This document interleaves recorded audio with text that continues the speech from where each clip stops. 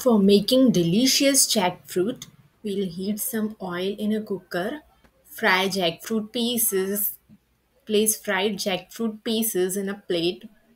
In the same cooker, we'll heat some oil. Add clove, bay leaf, ginger, garlic, onions. Mix them. Add green chilies. Mix them. Add dry red chili, spices. Mix them. Add tomatoes. Mix them.